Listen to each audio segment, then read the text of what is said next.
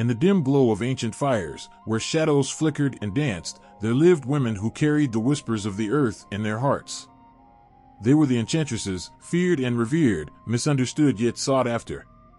These women were not mere mortals, they were woven into the very fabric of ancient societies, their presence a thread that connected the world of the living with the mysteries of the unknown. In the small, forgotten corners of villages, and the hidden groves of sacred forests, these women wielded a power that could both heal and harm. They knew the secrets of the herbs, the chants that could call forth spirits, and the rituals that could change the course of fate. People came to them in the dead of night, seeking cures for their ailments, answers to their deepest fears, and protection from the unseen forces that lurked in the dark. Their hands, weathered by time and knowledge, held the keys to life and death, and in those moments, they were more than just women, they were conduits of something far greater. Yet, this power came with a price. The enchantresses walked a fine line between reverence and fear, between love and hate.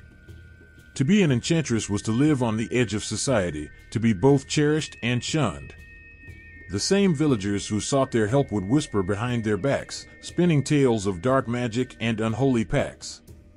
The air around them crackled with tension, for everyone knew that these women could summon the wrath of the gods or the fury of nature with a single word. But why were these women so feared? What was it about their power that both fascinated and terrified? The answer lies in the very nature of witchcraft itself. In ancient times, witchcraft was more than just a set of rituals or spells, it was a way of life, a connection to the world that was both physical and spiritual. It was a force that could not be easily controlled or understood, and those who wielded it were seen as walking between worlds, their feet in this one, but their souls reaching into the beyond. Witchcraft was deeply rooted in the culture and spirituality of ancient societies.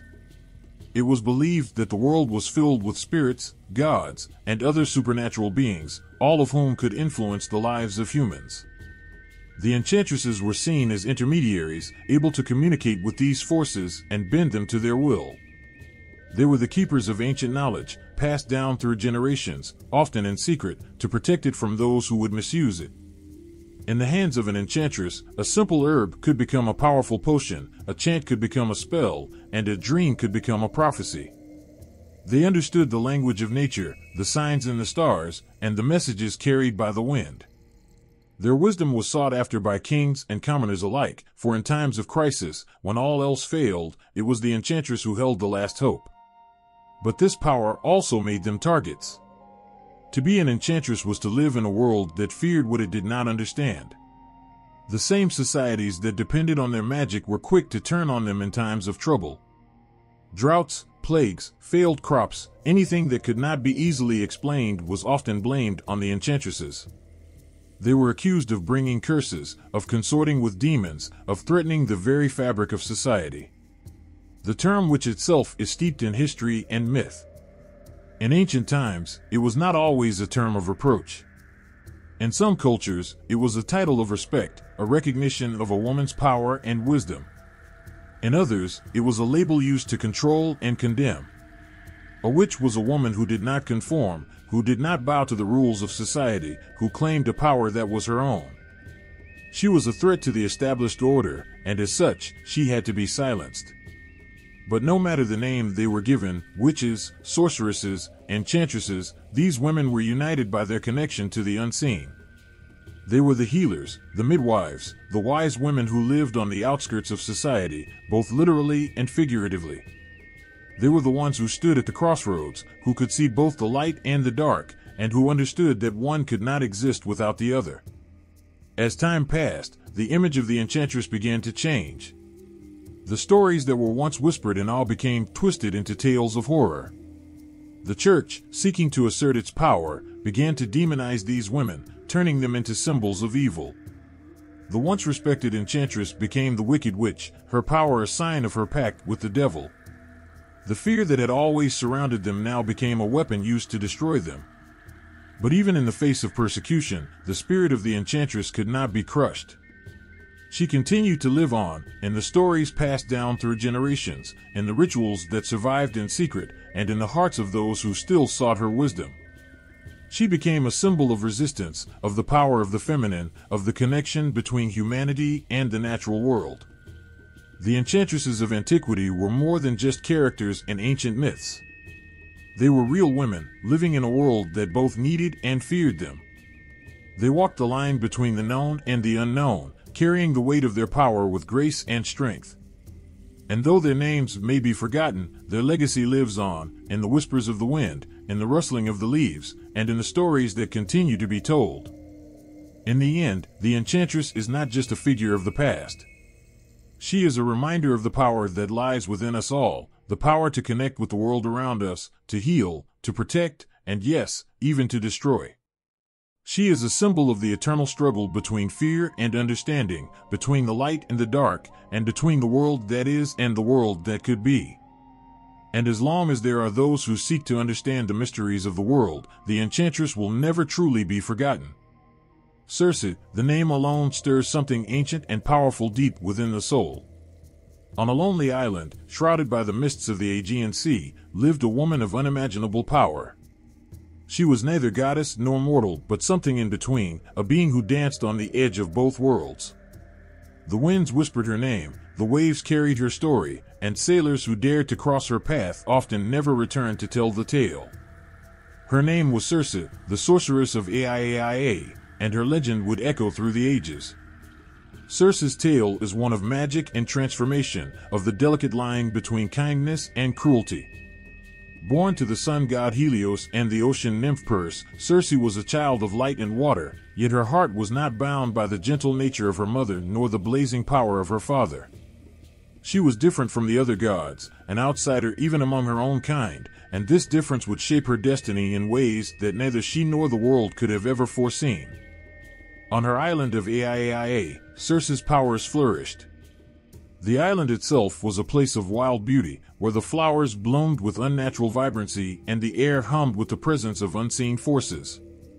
It was here, in this isolated haven, that Circe mastered the art of enchantment.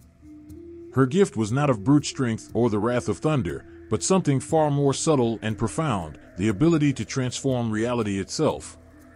With her potions and spells, Circe could bend the very nature of beings to her will. She could turn men into beasts, as easily as one might turn a page in a book. It was said that she could change the course of fate with a single word, and that no one who came into her presence could leave unchanged. Her magic was born of the earth and the stars, a blend of natural wisdom and divine knowledge that was hers alone. But Circe's power was not just in her spells. It was in the way she moved through the world, and the way she could see through the hearts of men and gods alike. She understood the desires that drove them, the fears that haunted them, and the weaknesses that they tried to hide. And in that understanding, she found her true strength. When Odysseus, the cunning hero of Ithaca, and his men arrived on her shores, they were weary from their long and treacherous voyage. Circe welcomed them into her home, offering them food and drink, but her hospitality came with a dark twist. The wine she poured was laced with a potion that turned Odysseus's men into swine. In that instant, the warriors who had fought bravely in countless battles were reduced to nothing more than animals, their human forms stripped away by Circe's magic. Yet, there was more to Circe's actions than mere cruelty. She saw in these men the greed and violence that had driven them, the same traits that had brought so much suffering to the world. By transforming them into beasts, she revealed the true nature that lay beneath their human skin. But even as she wielded her power with a firm hand, there was a softness in her heart that could not be fully hidden. When Odysseus, protected by the herb moly given to him by the god Hermes, confronted her, Circe saw something different in him.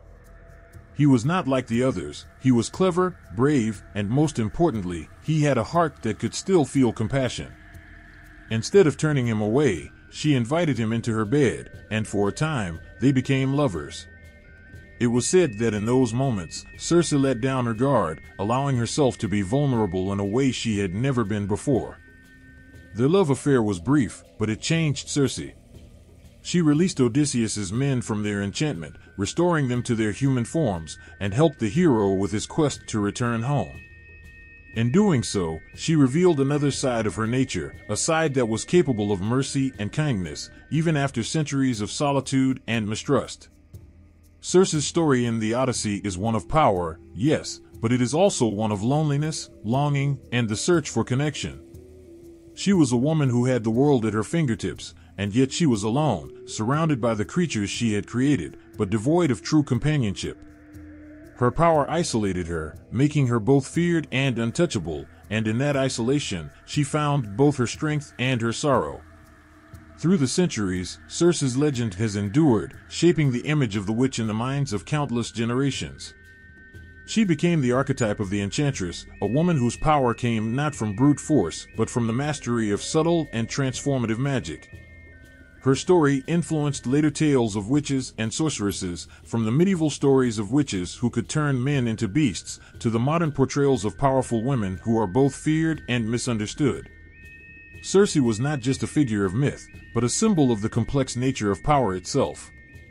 Her magic was a double-edged sword, capable of both harm and healing, and her story reminds us that the line between the two is often blurred. She was a woman who knew the full extent of her power, but also the weight of its consequences, and in that knowledge, she found both her curse and her salvation. Her legend lives on, in the waves that crash against the shores of Aiaia, in the whispers of the wind that carries her name, and in the hearts of those who seek to understand the true nature of power and transformation. Circe's story is not just a tale of ancient magic, but a timeless reminder of the strength that lies within, and the price that must often be paid to wield it. Medea was a woman of extraordinary power, but her story is one that bleeds with sorrow and betrayal. Born the granddaughter of Helios, the sun god, she carried the blood of gods within her veins.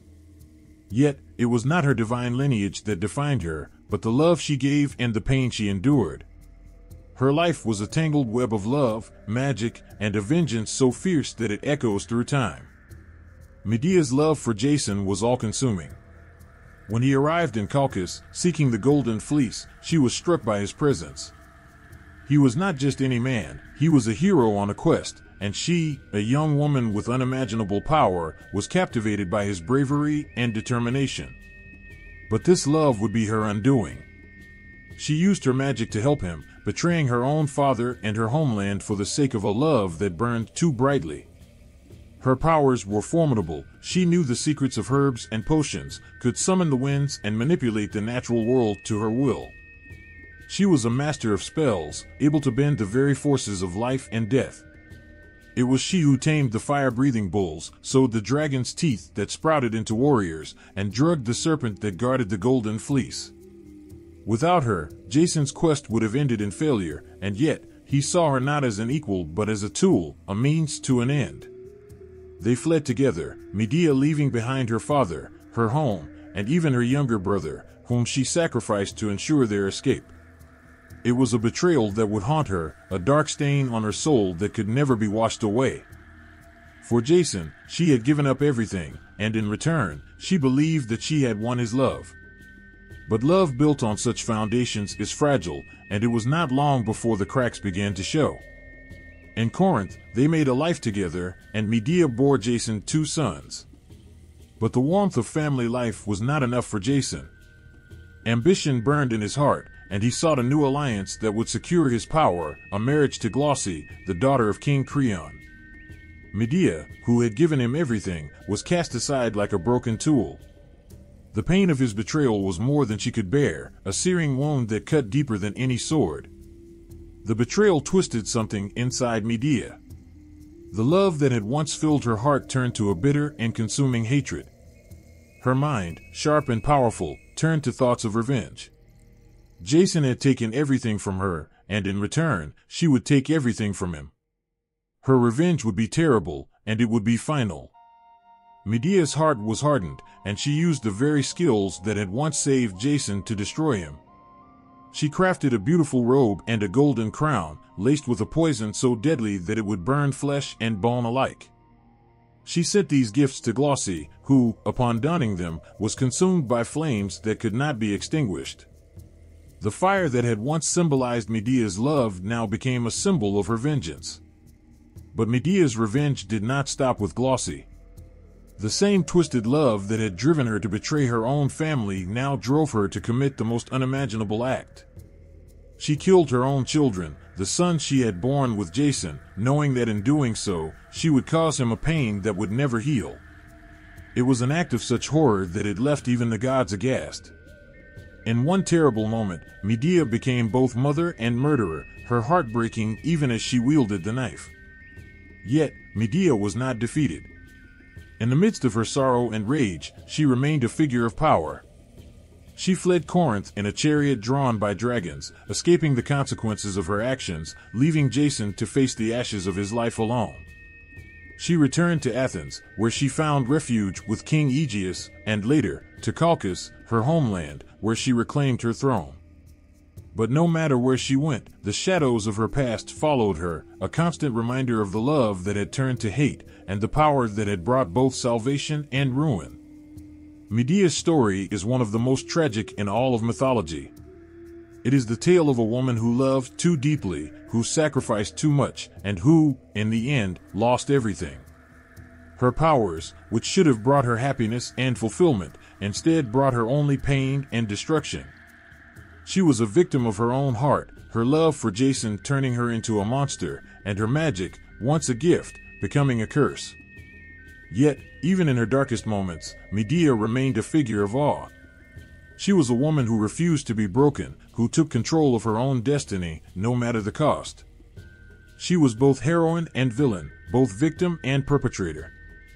Her story is a reminder of the dangerous power of love and the tragic consequences that can arise when that love is betrayed. Medea's legend has endured for thousands of years, not just because of her magic, but because of the raw, emotional power of her story. She was a woman who loved with all her heart, who gave everything she had for that love, and who, when it was taken from her, unleashed a wrath so terrible that it still resonates today. Her story is not just one of myth, but one of the darkest and most profound truths of the human experience. Under the silver light of the moon, where shadows stretch and darkness whispers, there stands a figure who embodies the very essence of mystery and power, Hecate, the triple goddess of witchcraft. She is not bound by the ordinary, her presence felt in the stillness of midnight and at the crossroads where decisions are made. She is the one who watches over those who walk between worlds, a protector and guide, feared and revered in equal measure. Hecate's origins are as enigmatic as the moon she is so closely tied to. Born of the Titans, she was a goddess of immense power, her dominion stretching over the earth, sea, and sky. But it was the night that truly belonged to her, the time when her strength was at its peak. The moon, ever-changing, reflected the many faces of Hecate, from the maiden full of potential to the mother in her nurturing power, and finally to the crone, wise and knowing, holding the secrets of the universe in her hands. She was the guardian of the crossroads, those liminal spaces where the veil between worlds is thin, where choices are made that shape destinies. It was here, at these crossroads, that her worshippers would leave offerings, hoping for her favor. Hecate was not a goddess of simple kindness, she was a force to be reckoned with, her gifts coming with the weight of responsibility.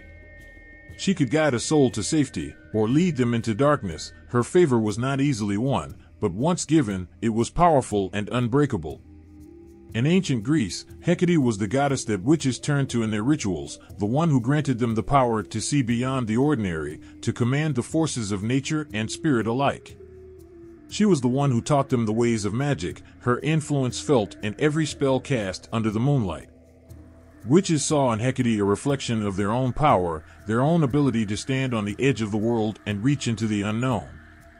She was their protector, their teacher, and their inspiration. Hecate's connection to the moon was more than symbolic. The phases of the moon mirrored her own cycles, her energy waxing and waning with the lunar tides.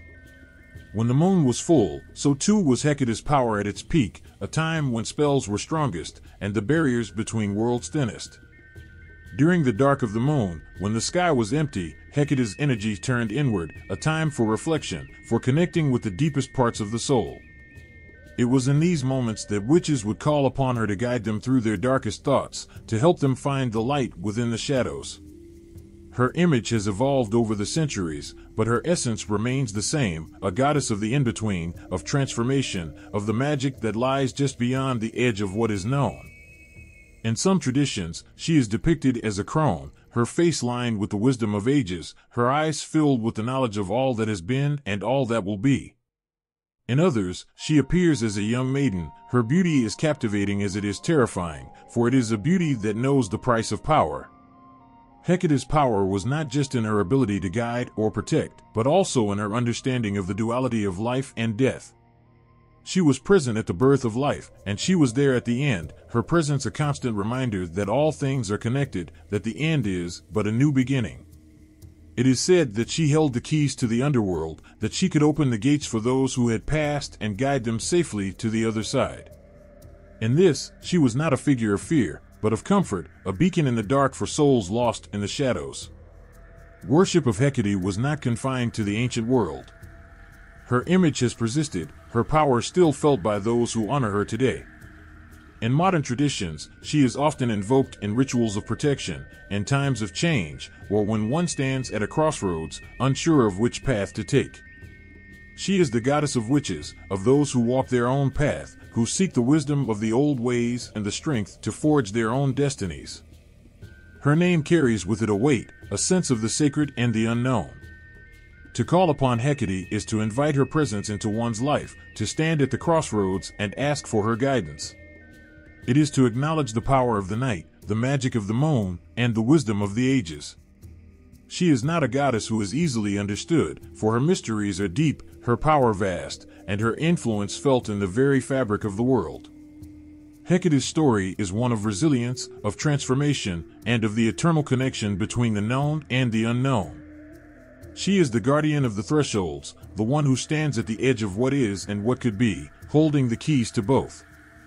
Her legacy is one of strength and wisdom, a reminder that there is power in the dark, and that sometimes the path forward is found not in the light of day, but in the shadows of night.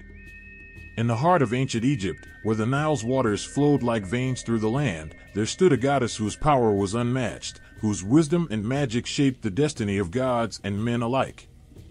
Isis, the divine sorceress, was more than just a figure of worship. She was a force of nature, a beacon of hope, and a symbol of undying love. Her story is one of devotion, of relentless pursuit, and of a magic so potent it could defy even death itself. Isis was born among the gods, yet her heart was bound to the world of mortals. She was the daughter of Geb, the god of the earth, and Nut, the goddess of the sky. But it was her love for her husband, Osiris, that truly defined her. Osiris, the god of the afterlife, was the center of her world, and together they ruled with justice and wisdom. But their happiness was not to last, for in the shadows lurked Set, the god of chaos and destruction, whose jealousy knew no bounds. Set's treachery struck like a venomous serpent, shattering the peace of the divine realm. He murdered Osiris, tearing his body into pieces and scattering them across the land. In that moment, the world of Isis was plunged into darkness, her beloved taken from her by the cruel hand of fate. But Isis was not one to succumb to despair. Her love for Osiris burned too brightly, her magic too powerful to be extinguished. With a heart full of sorrow and a resolve as strong as the pyramids, Isis embarked on a quest to find the pieces of Osiris's body. She scoured the land, using her magic to guide her, her tears mingling with the Nile's waters as she searched. Each piece she found was a victory against the forces of chaos, a testament to her unwavering love. And when at last she had gathered them all, she performed a ritual that would become the stuff of legends. Calling upon all her magical powers, Isis breathed life back into Osiris. The winds of the desert stilled, the stars seemed to hold their breath as the god of the afterlife stirred once more.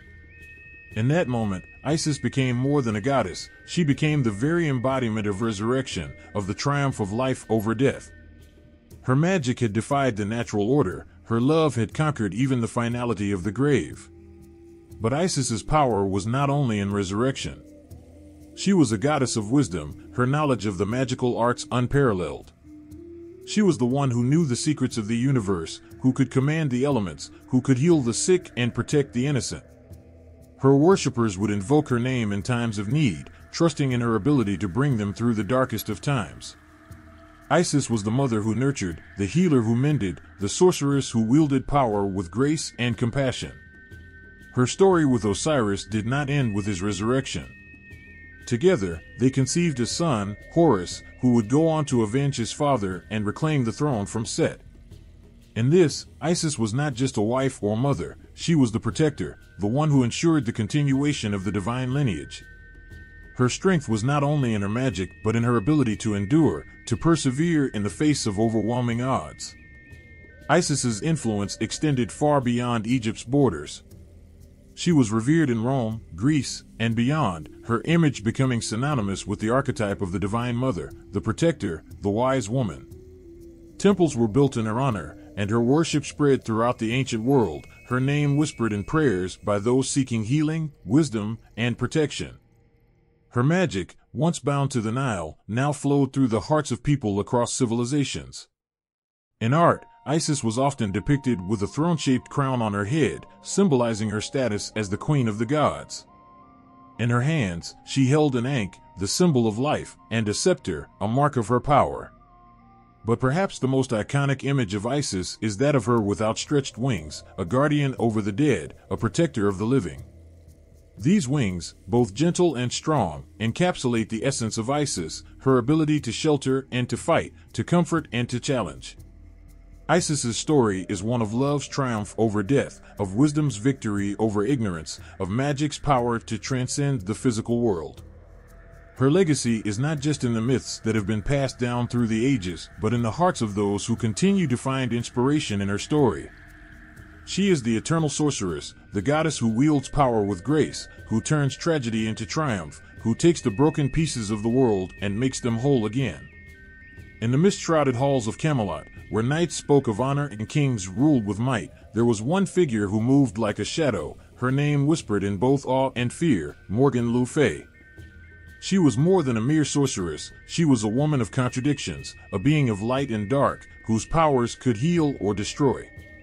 Her story is one of complexity, where the lines between good and evil blur, and where love and revenge dance a dangerous waltz. Morgan Le Fay, the half-sister of King Arthur, was born of noble blood, yet her path diverged from the chivalrous ideals that Camelot held dear.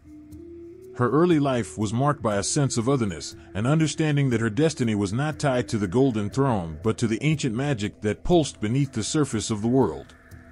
She was a healer, trained in the arts of herbalism and enchantment, her hands capable of mending what was broken, her touch a balm for the weary soul.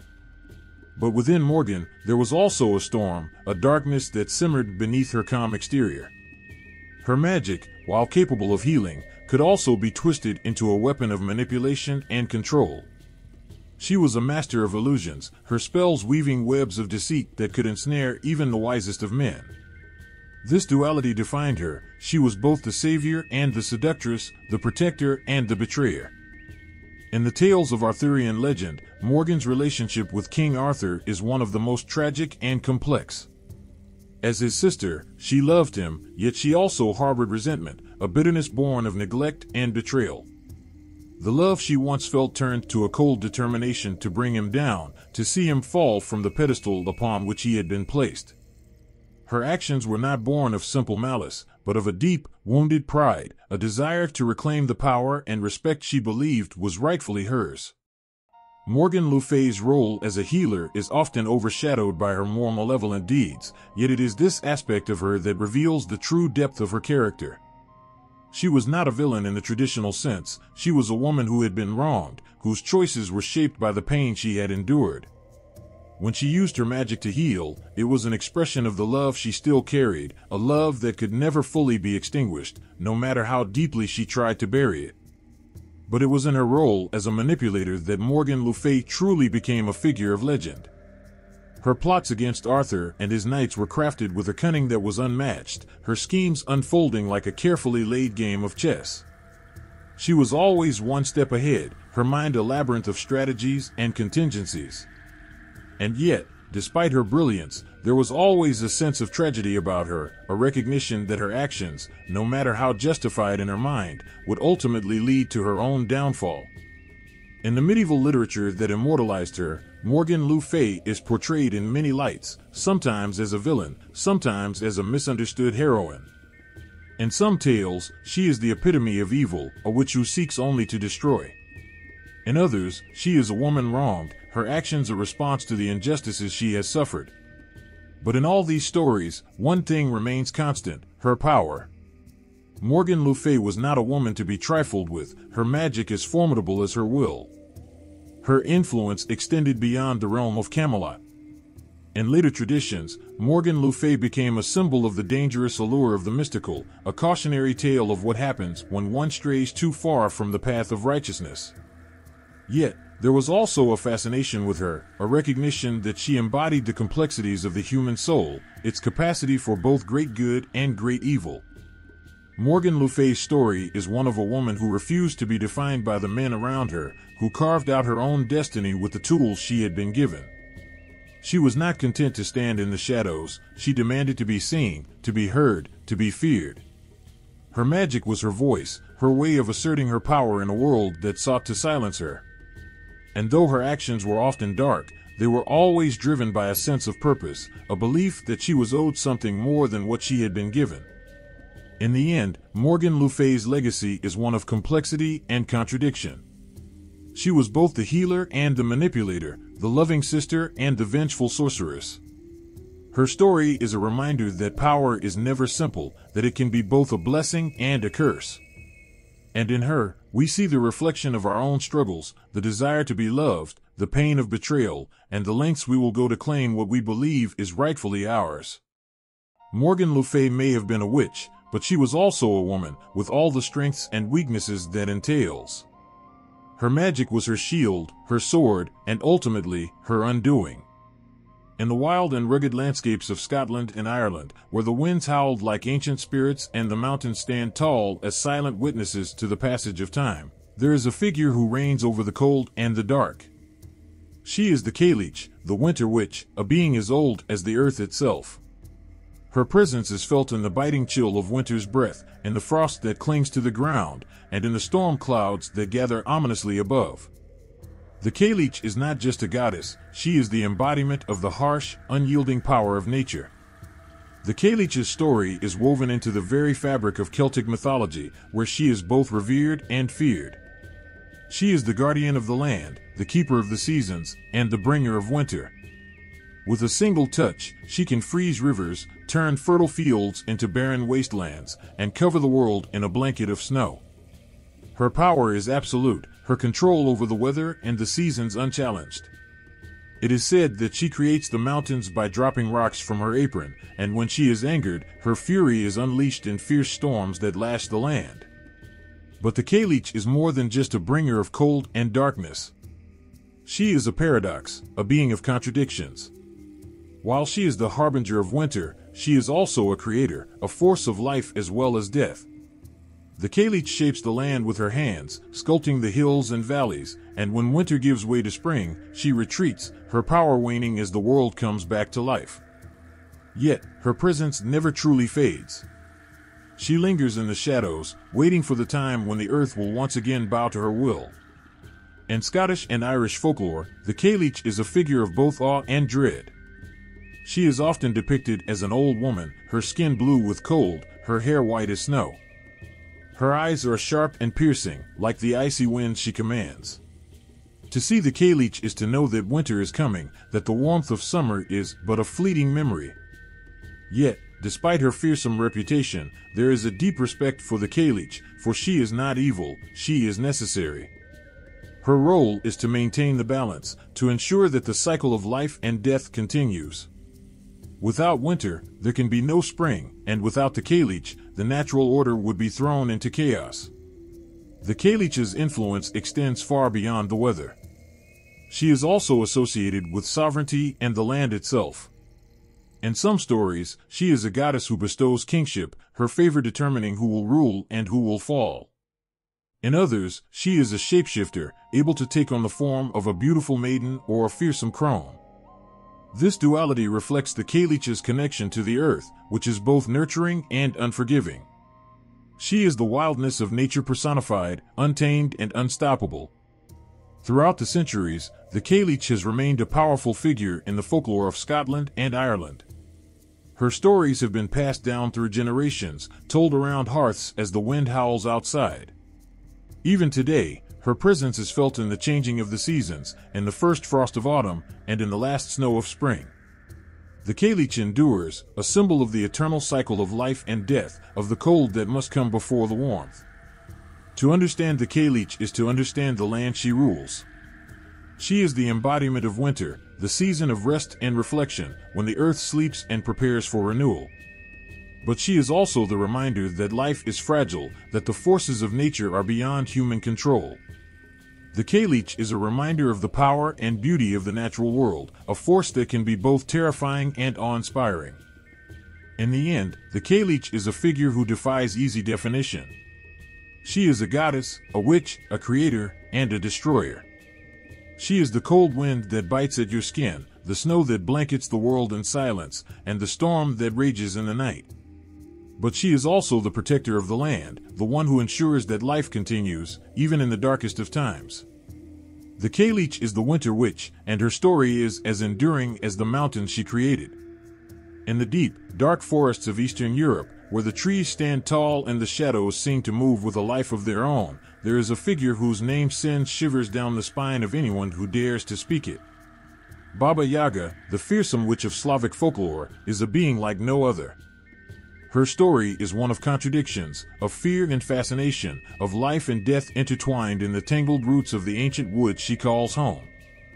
Baba Yaga is a creature of the wild, an old woman with a crooked nose, iron teeth, and eyes that burn with a cold, unearthly light.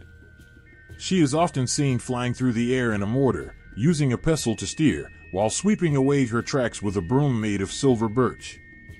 Her house, perched on giant chicken legs, spins around on command, hiding her from those who seek her out. The house itself is a symbol of Baba Yaga's ambiguous nature, part dwelling, part living creature, always on the move, just as she is.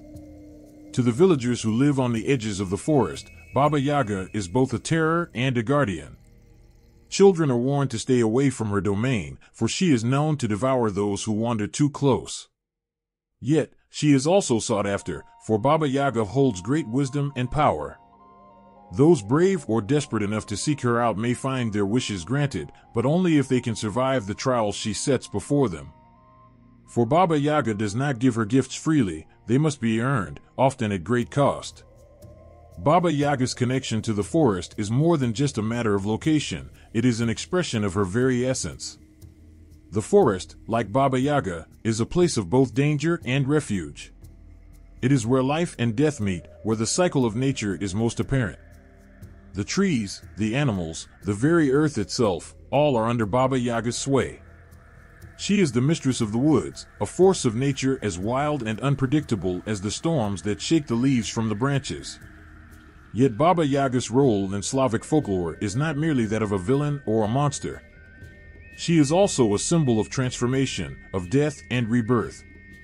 In many tales, those who face Baba Yaga emerge changed, often reborn in some way.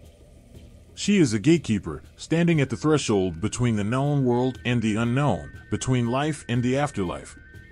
To encounter Baba Yaga is to be tested, to face the darkness within oneself and to emerge stronger, or to be consumed by it.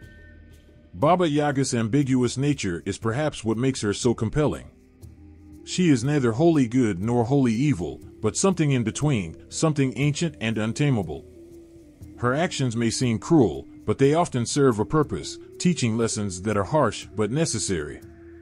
She is the embodiment of the harsh realities of life, where nothing is given without a price and where the line between life and death is as thin as a thread. In Russian and Eastern European witchcraft, Baba Yaga's influence is profound.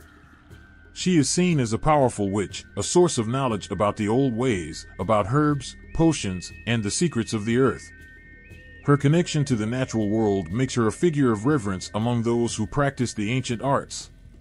Yet, she is also feared, for her power is vast, and her motives are inscrutable.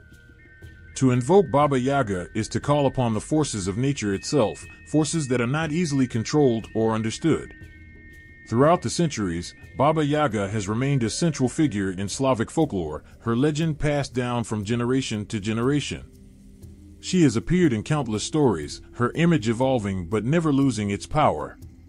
Even today, In the modern world, Baba Yaga continues to captivate the imagination, a reminder of the wild, untamed forces that still linger in the dark corners of the earth. Baba Yaga is not just a character in a story, she is a presence, a force that exists beyond the pages of a book or the words of a tale. She is the wind that rustles the leaves in the dead of night, the creak of branches as something moves just out of sight, the feeling of being watched when you are alone in the woods. Baba Yaga is the fear of the unknown, the lure of forbidden knowledge, the understanding that to gain wisdom, one must be willing to face the darkness. In the end, Baba Yaga is as much a part of the forest as the trees themselves. She is the spirit of the wild, untamed and eternal, a being who defies easy categorization. To know Baba Yaga is to know the forest, to feel the heartbeat of the earth beneath your feet, to understand that life and death are not opposites, but part of the same cycle. Baba Yaga is the witch of the woods, and her story is one that will continue to be told as long as the forest stands and the winds blow through its ancient boughs. In the dim corners of ancient texts and shadowy legends, there lurks a figure whose story is both haunting and powerful. Lilith, the first witch of Jewish mythology, emerges from the darkness with a tale that has fascinated and frightened for centuries. Her origins are wrapped in defiance and transformation, painting her as a symbol of rebellion and strength. Lilith's story begins in the earliest chapters of creation, when she was not the wife of Adam but rather his first partner. In a world where the air was thick with expectation and silence, Lilith was created as Adam's equal, a being as powerful and independent as he. But where Adam was the embodiment of order and authority, Lilith was the spirit of freedom and equality. Their union was meant to be harmonious, but it was soon marred by conflict. Lilith would not submit to Adam's dominance, nor would she accept a place beneath him. Her refusal to be subservient led to a confrontation that set the stage for her dramatic transformation. When Lilith defied Adam, she was cast out of the Garden of Eden, banished to the dark corners of the world where she would become a symbol of forbidden power. Her transformation from Adam's first wife to a demoness is both tragic and empowering. No longer a mere partner, Lilith took on a new role as a figure of strength and autonomy, but also one of darkness and fear. In the barren wastelands and desolate spaces, she became a creature of legend, her name whispered in the same breath as the terrors of the night. Lilith's new identity was not simply that of a demoness, but also of a being who defied the norms of her time. As a demoness, she was often depicted with wings and long hair, a figure that seemed to float between the realms of reality and myth. Her eyes glowed with the fiery intensity of someone who had broken free from the constraints of a world that sought to control her. Lilith became a symbol of female empowerment, a testament to the strength of a woman who chose to live on her own terms, even if it meant living in the shadows. In the folklore that surrounds Lilith, she is often portrayed as a figure of seduction and danger. Her name became synonymous with the night and the unknown, with the dark side of human desires and fears. Yet, this portrayal also reflects a deeper truth. Lilith is a representation of the fierce independence that was often feared and misunderstood. Her legend grew to include tales of her taking vengeance on those who wronged her, of her roaming the night in search of revenge and justice. In this way, Lilith's story became a powerful narrative of resistance against oppression and a call to embrace one's true self, no matter the cost. Lilith's influence extends far beyond the ancient texts in which she first appeared. In later occult traditions, she emerged as a powerful figure associated with magic and witchcraft. Her story was adopted by various groups seeking to reclaim her image as a symbol of empowerment and strength. She became a muse for those who felt marginalized or oppressed, a reminder that true power often comes from embracing one's own nature, no matter how the world may judge it. The feminist movements of the modern era also found a powerful icon in Lilith. Her story resonated with those who saw in her a reflection of their struggles against societal norms and expectations. Lilith became a symbol of women who fought for their rights and their freedom, who refused to be silenced or diminished. Her legend served as a potent reminder that the quest for equality and respect often involves standing against the tide of conventional expectations. Through centuries of transformation and reinterpretation, Lilith has remained a figure of fascination and inspiration. Her story, filled with both darkness and light, continues to captivate those who seek to understand the complex interplay between power, freedom, and identity. Lilith, the first witch of Jewish mythology, is not just a figure from ancient texts, she is a timeless emblem of the struggle for self-determination and the enduring strength of the human spirit. In the heart of the ancient world, amid whispers of forbidden arts and shadowy rituals, there is a story that sends a chill through the soul. It is the tale of the Witch of Endor, a figure whose name is forever etched in the annals of biblical history. Her story, cloaked in mystery and fear, reveals a moment when the veil between the living and the dead was pierced by a single act of dark sorcery. The Witch of Endor is known primarily through a dramatic episode recounted in the Bible. During a time of great turmoil for King Saul of Israel, when the weight of his kingdom and the burden of his decisions became too great to bear, he found himself seeking answers in the most unlikely of places. Samuel, the prophet and advisor who had once guided him, was long dead, and Saul's heart was heavy with uncertainty. Desperate and cornered, he turned to the only remaining path he had, the dark, forbidden world of necromancy. The Witch of Endor lived in a realm of shadows and secrets, her home a place where few dared to tread. She was known for her ability to summon spirits from beyond, a practice condemned by the laws of Israelite society. Despite the ban on witchcraft and the fear it inspired, her reputation as a medium was well established. Her power was whispered about in hushed tones, her name carrying the weight of both dread and curiosity. On a fateful night, King Saul, disguised to avoid detection, sought out the Witch of Endor. He arrived in the dead of night, cloaked in darkness, his heart pounding with fear and anticipation. As he approached, the witch, sensing the gravity of his request, knew that this would be no ordinary summoning.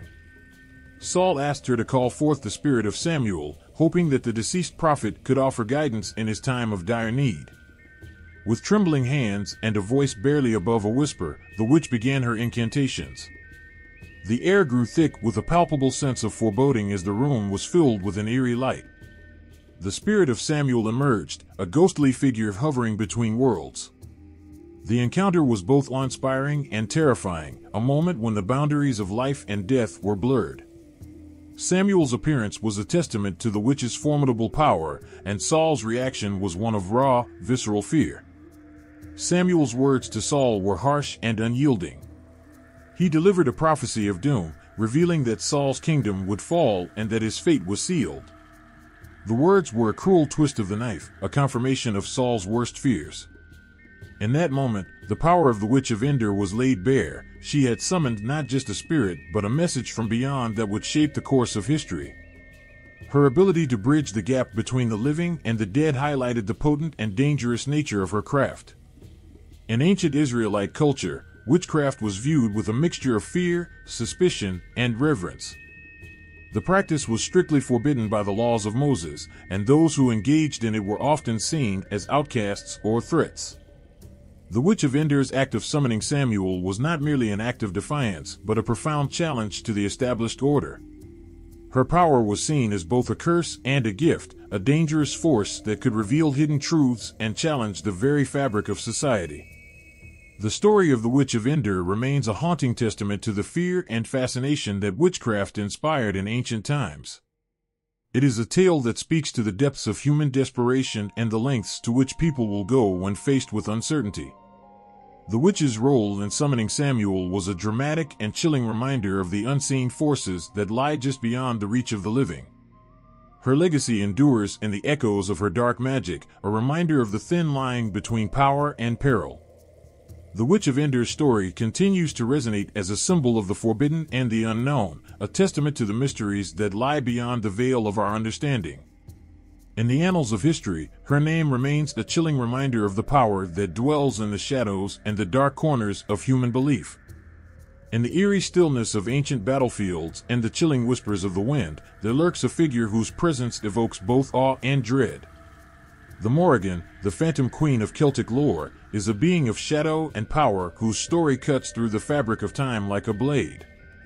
Her essence is woven into the very tapestry of fate, death, and prophecy, making her one of the most formidable figures in Irish mythology. The Morrigan's presence is both fierce and enigmatic. As a war goddess, she is often depicted with an air of terror and dominance.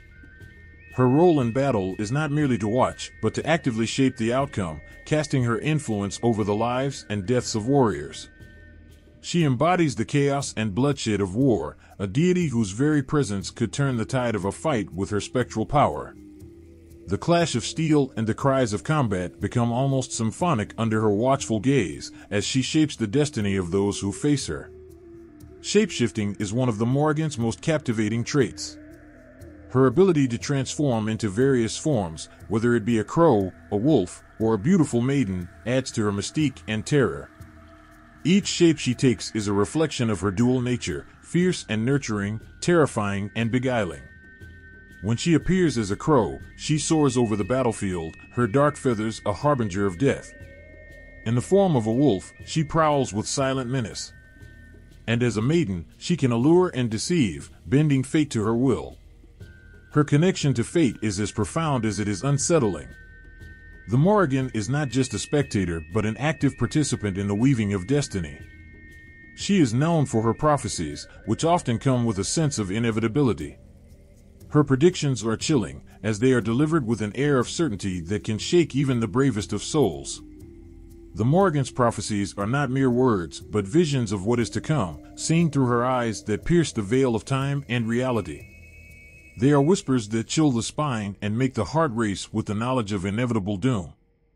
Death, too, is a domain where the Morrigan reigns supreme. She dances on the edge of mortality, her presence felt in the final moments of life. In many stories, her arrival signifies the end, a final embrace of the soul as it leaves the body. The Morrigan is both the harbinger and the guardian of death, guiding souls through the transition from life to the afterlife. Her influence extends beyond the battlefield, touching every aspect of existence where death holds sway. The Morrigan's influence on Irish mythology is profound and enduring. Her presence in ancient stories speaks to a time when gods and goddesses walked among mortals, shaping their destinies with the flick of a hand or the whisper of a prophecy. Her legacy is a powerful one, etched into the very fabric of the stories that have been passed down through generations. She represents the dark and mysterious aspects of the divine, a force that commands respect and evokes fear. Her stories continue to resonate with those who seek to understand the complex interplay between fate and free will. The Morrigan's figure is a reminder that the forces of destiny are not easily understood, and that even the most powerful beings are subject to the whims of fate. Her legacy is a blend of beauty and terror, a testament to the power of myth and the enduring nature of the divine. In the shadows of ancient lore and the depths of Celtic mythology, the Morrigan stands as a figure of immense power and mystery. Her role as a war goddess, her shape-shifting abilities, and her connection to fate and death make her a compelling and haunting presence. She is a reminder of the dark forces that shape our world and the enduring impact of the gods and goddesses who once walked among us. The Morrigan story is one that continues to captivate and terrify, a chilling echo of the divine that still resonates through the ages. In the fierce glow of battle, where the clash of steel echoes through the air and the cries of warriors rise like a tempest, there are figures that move with a grace and power that defy imagination. The Valkyries, the warrior women of Norse myth, are both awe-inspiring and terrifying, their presence an integral part of the epic tapestry of ancient Scandinavian legend. These enchantresses of battle are not mere warriors, but beings of otherworldly might, wielding both strength and magic.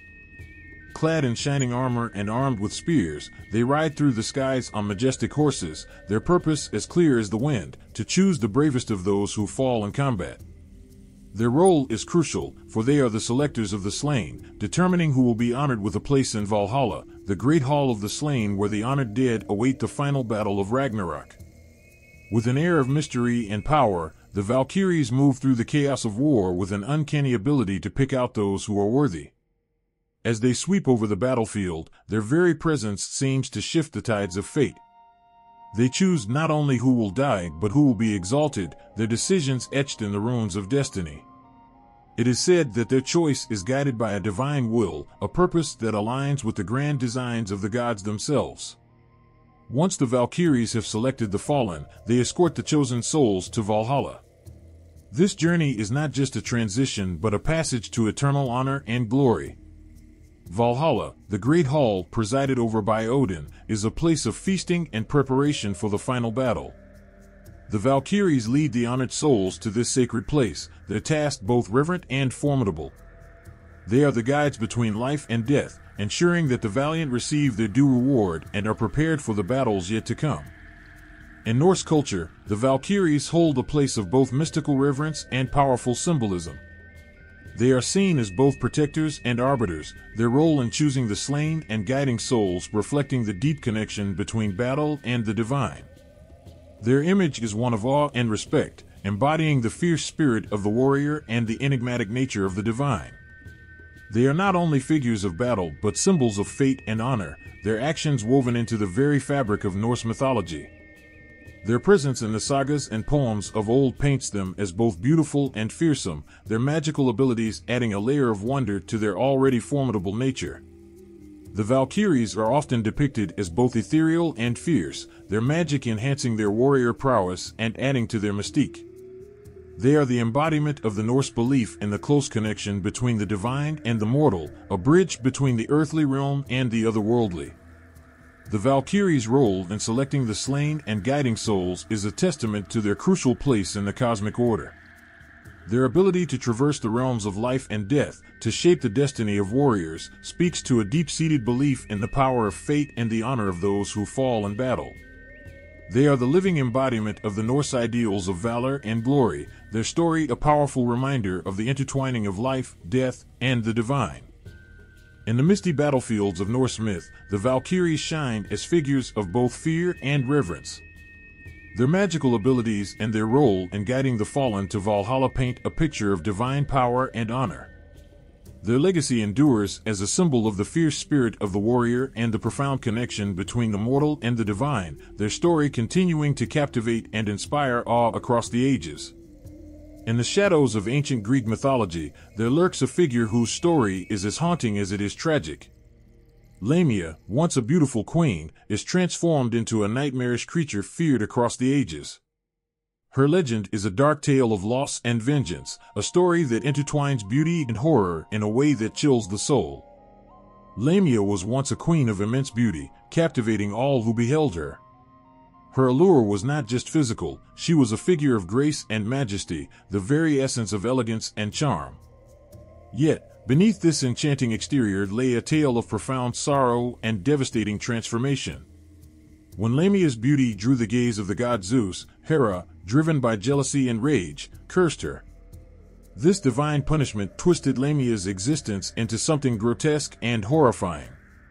Stripped of her former self, Lamia became a serpentine demon, her once graceful form now a monstrous amalgamation of snake and woman. Her eyes, once a mirror of allure, turned into hollow, fearsome orbs that could send shivers down the spine of even the bravest soul. Her transformation was not merely physical but symbolic. The serpent, often a symbol of treachery and deceit, embodied the deep pain and rage that had consumed her. It was as if the serpent's cold, slithering form represented the icy grip of her grief and vengeance. The most chilling aspect of Lamia's new existence was her horrific thirst for vengeance. Her heartache over the loss of her children led her to a ghastly fate. She became a child-eating demon. The legend tells of how Lamia roams the night, hunting for innocent children to devour, driven by an insatiable hunger born from her own tragic loss. Her sorrow and rage twisted into a monstrous form of revenge, making her a figure of terror in Greek folklore. Lamia's story is a reflection of the ancient Greek fascination with the macabre and the monstrous. Her legend evokes a mixture of fear and pity, illustrating how beauty and grace can be corrupted into something horrifying and unrecognizable.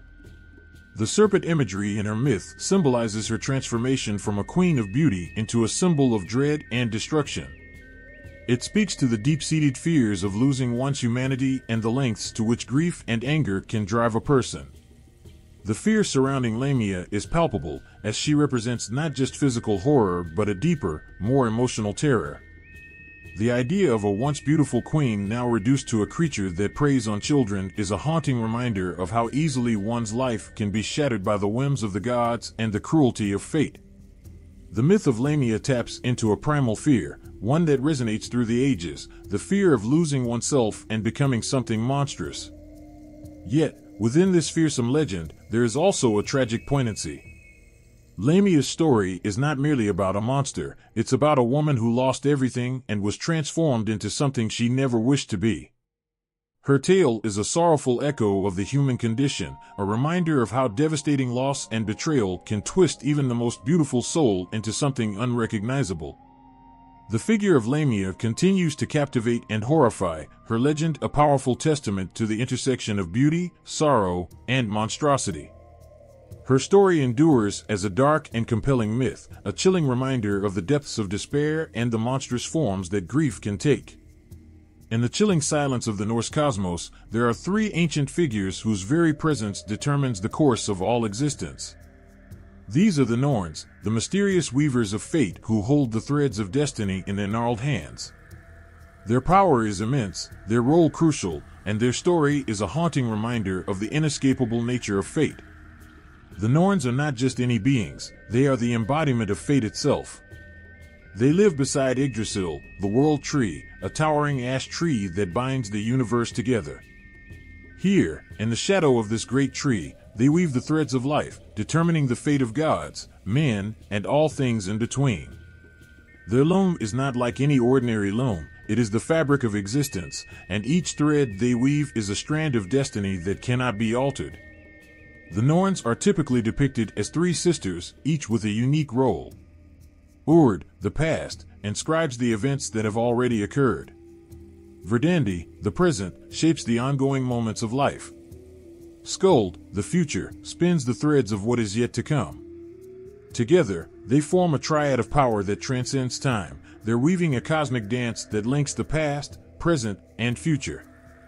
Their work is meticulous and unrelenting. Every action, every choice, every breath is woven into the great tapestry of existence.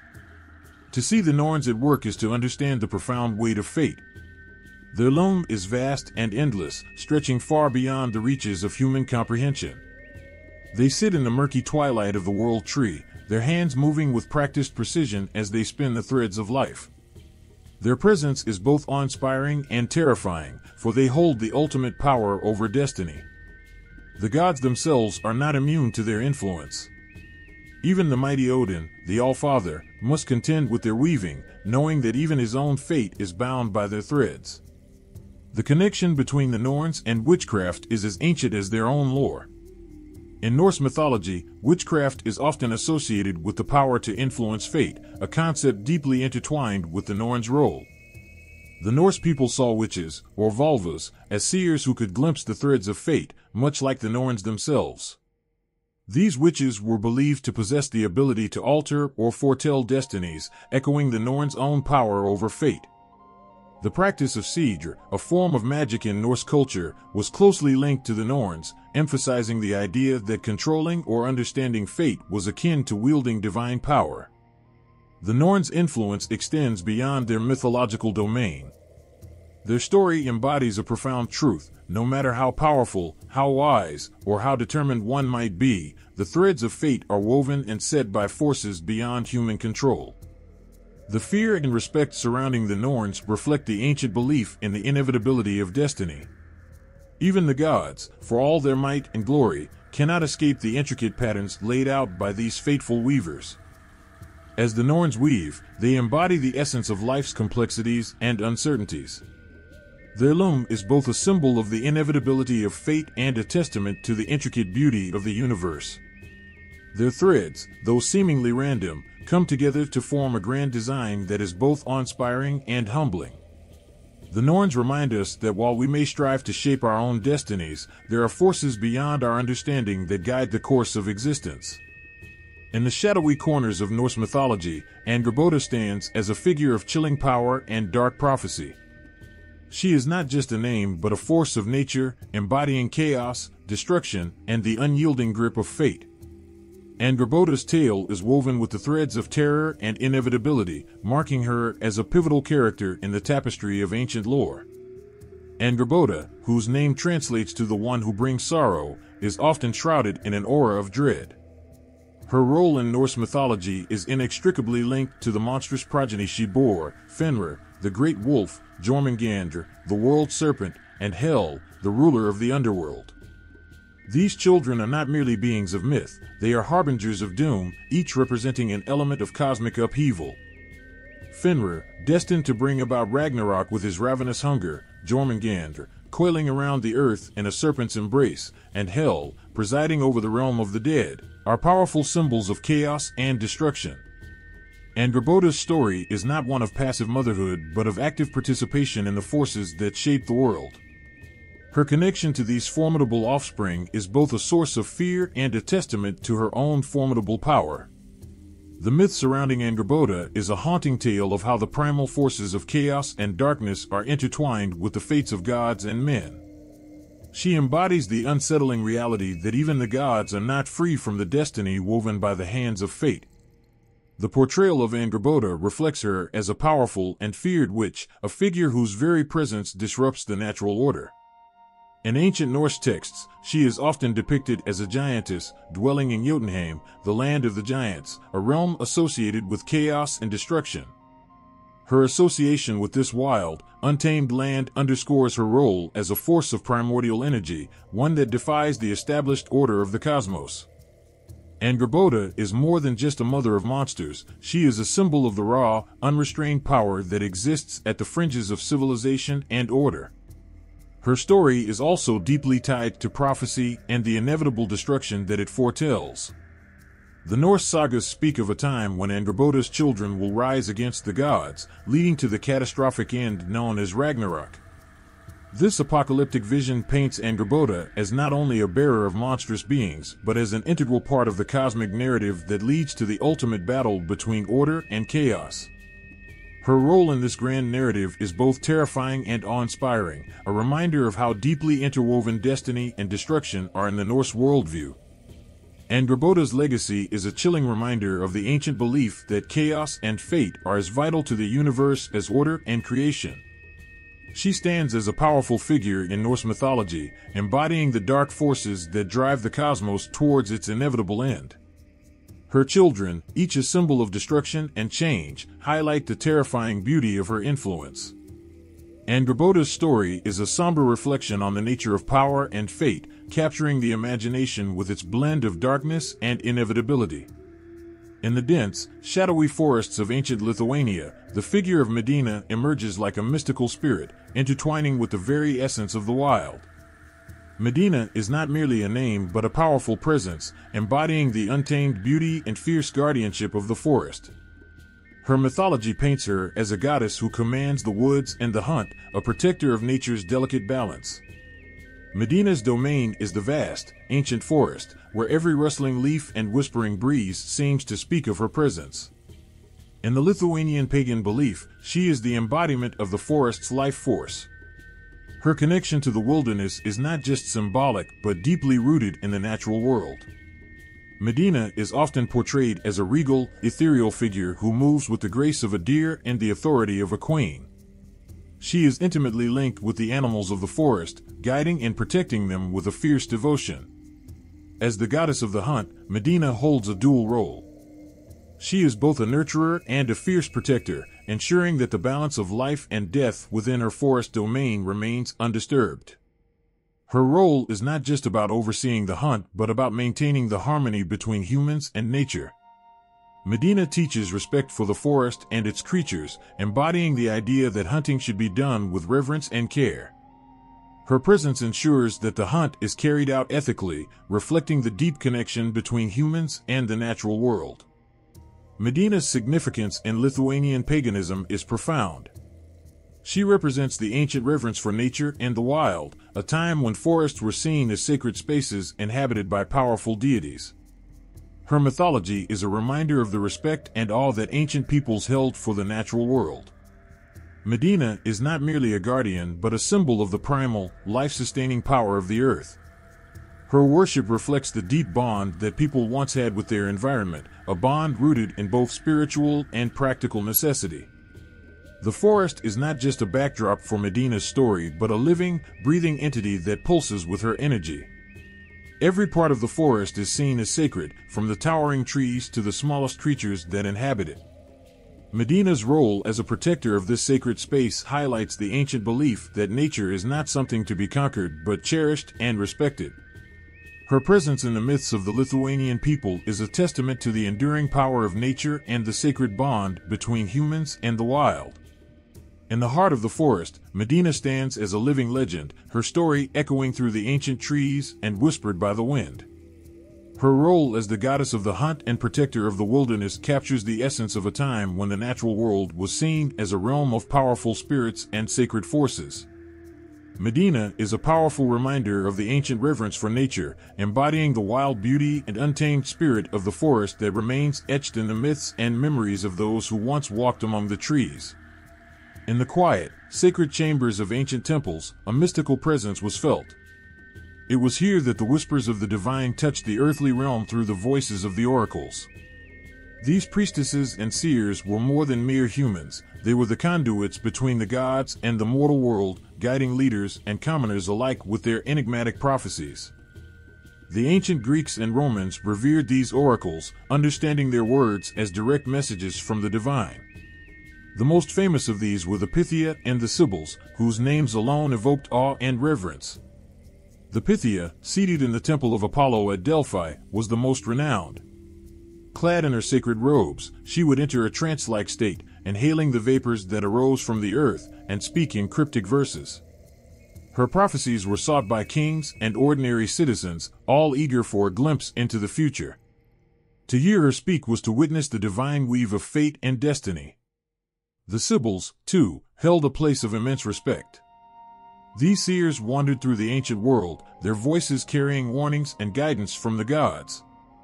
Their prophecies were recorded in oracular books, often filled with symbols and riddles that only the most learned could decipher. The Sibyls were seen as a bridge to the sacred, their words laden with the weight of divine authority and the mystery of the unknown. The oracle's role was not confined to merely predicting the future. Their prophecies often intertwined with religious rites and magical practices. They were deeply involved in rituals that sought to placate the gods, seeking their favor or warning of their displeasure. In this sacred space, religious devotion and magical practice fused seamlessly. The oracles would perform rituals, chant hymns, and make sacrifices to ensure that their messages were true and well received by the gods. The prophecies delivered by these revered figures were more than just predictions, they were the threads that wove the tapestry of history. The advice given by the Pythia or the Sibyls could alter the course of empires, influencing decisions of war and peace, governance, and personal fate. Their words carried the power to shape the destiny of nations and individuals alike. Listening to the oracles was an emotional experience that left an indelible mark on those who sought their wisdom. The air would be thick with anticipation as the sacred utterances were interpreted and discussed. The words of the oracles were often ambiguous, leaving room for interpretation and reflection, which only heightened the sense of mystery and reverence surrounding them. In the ancient world, to encounter an oracle was to touch the divine. Their presence and their prophecies were seen as a vital link between the human and the divine, between the known and the unknown. The Pythia and the Sibyls, through their mysterious and often cryptic messages, offered a glimpse into the vast and enigmatic realm of the gods, forever shaping the lives and beliefs of those who sought their guidance. In the ancient heart of Greek mythology, where the threads of fate wove the destiny of gods and mortals alike, three sisters held the power to decide the course of every life. The Moirai, or Fates, were not merely mythic figures, they were the very essence of destiny, crafting the intricate patterns that dictated every joy and sorrow, every rise and fall. Clotho, Lachesis, and Atropos were their names. Clotho spun the thread of life, her spindle twirling the yarn of existence into being. Lachesis measured it, determining the length and the scope of each life's journey. And Atropos, with her sharp shears, snipped the thread at its appointed end, ensuring that no one could escape their fate. This trio, bound by their unyielding duty, stood as the ultimate arbiters of destiny. The Moirai were not just figures of myth, but embodied the very idea of fate and destiny in the ancient world. They wove the tapestry of life with threads of fate that no mortal or god could alter. Their influence extended beyond the realm of mere stories. They were integral to the understanding of life itself. To Greeks, the Fates were the ultimate embodiment of cosmic order, their decisions immutable and their presence awe-inspiring. The connection between the Moirai and witchcraft is profound. These sisters, with their control over destiny, bore a striking resemblance to the power attributed to witches. The Moirai's role as controllers of fate paralleled the perception of witches as wielders of magical influence over life's course. Just as witches were believed to have the power to shape or curse destinies, the Moirai were seen as the ultimate enforcers of fate, their decisions final and absolute. The influence of the Moirai did not end with the ancient Greeks. Their legacy traveled through history, leaving an indelible mark on later European mythology and literature. In medieval and Renaissance tales, the Fates continue to be depicted as figures who controlled the threads of life and death. The concept of an inescapable destiny, decided by supernatural beings, echoed the Moirai's ancient role. Stories and legends reflected their power and the haunting truth that no matter how powerful or wise one might be, the Fates' decisions were beyond reach. The presence of the Moirai in mythology evokes a deep sense of awe and inevitability. Their existence is a reminder of the forces that lie beyond human control, a sobering reflection on the nature of existence and destiny. Their roles, though seemingly harsh, were also deeply profound, offering a sense of order and purpose to the chaos of life. To contemplate the Moirai is to confront the powerful and often unsettling idea that our lives are woven into a pattern beyond our full understanding. The Fates, with their threads of life, embody the timeless tension between free will and destiny. Their story is a poignant reminder of the forces that govern our existence and the quiet power they hold over the tapestry of our lives. In the shadowy corners of history, where the lines between fact and myth blur, certain queens have emerged as enigmatic figures shrouded in whispers of witchcraft. Cleopatra of Egypt, Boudica of the Iceni tribe, and others like them have been painted with strokes of magical influence and dark power, their true stories often obscured by layers of legend and lore. Cleopatra, the last pharaoh of Egypt, is often depicted as a sorceress whose allure and power were intertwined with the arcane. Her life, marked by political maneuvering and passionate alliances, became the stuff of myth. In ancient Rome, rumors spread that she used witchcraft to seduce Julius Caesar and Mark Antony, influencing them with more than just her beauty and charm. Her reputation as a witch was not just about her personal enchantments, but also a reflection of how powerful women were perceived and feared. The allure of her magic was a symbol of her immense control and influence, making her an icon of power both admired and feared. Boudica, the fierce queen of the Iceni tribe, is remembered as a warrior queen who led a rebellion against Roman rule. Her portrayal in history and myth often paints her as a figure of immense strength and vengeance, almost otherworldly in her resolve. The stories that swirl around her include accounts of her using magic to rally her people and instill terror in her enemies. The depiction of Boudica as a witch serves to emphasize her role as a formidable leader who wielded both political and mystical power. The tales of her sorcery are intertwined with her legacy, illustrating how witchcraft was used as a symbol of resistance and strength. The blending of myth and history in the lives of these queens reveals how the concept of witchcraft was used to navigate the treacherous waters of political power.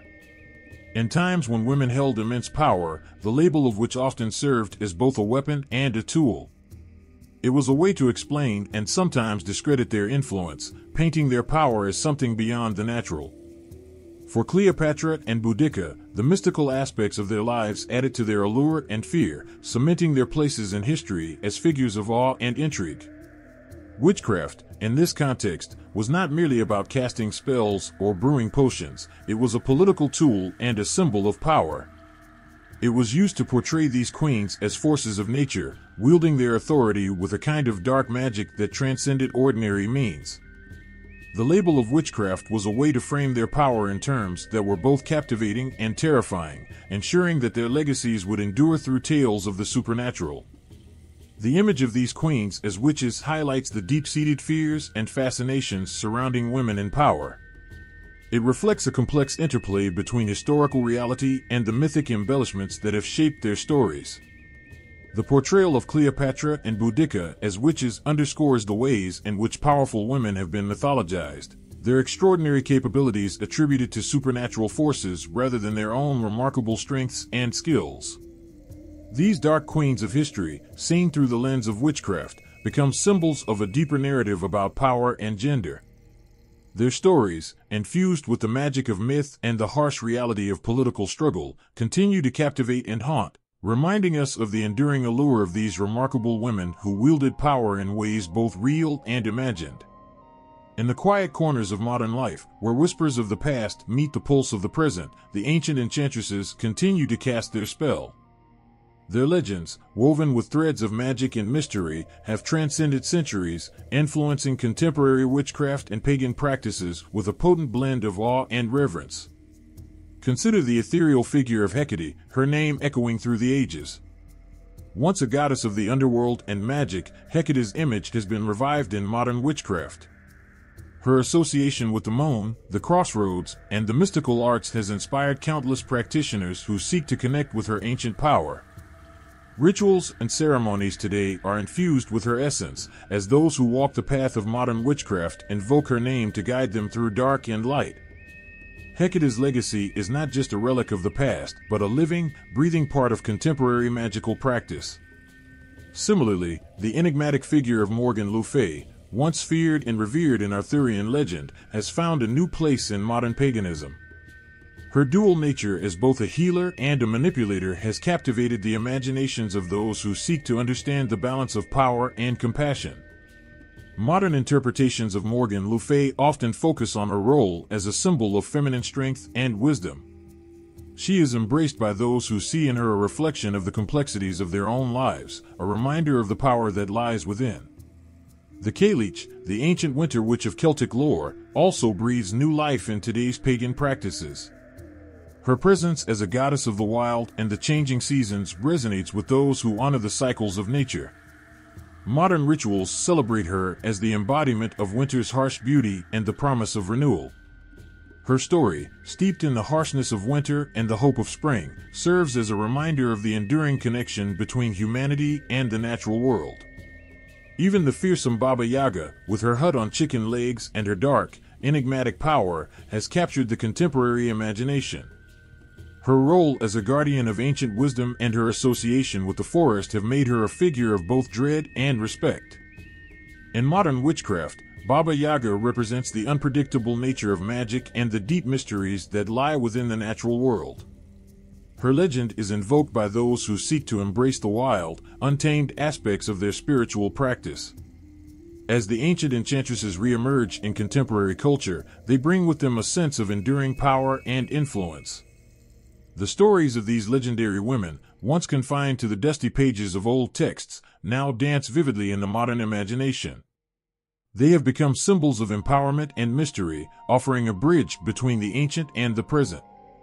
The resurgence of interest in these figures is not merely a fascination with the past, but a profound recognition of their relevance to today's world. In a time when many seek to reconnect with the deeper aspects of spirituality, these ancient enchantresses provide a source of inspiration and guidance. Their tales offer not only a glimpse into a world of magic and myth, but also a reminder of the power that lies within every individual. The legacy of these ancient women endures not just through their stories, but through the living practices of those who honor them.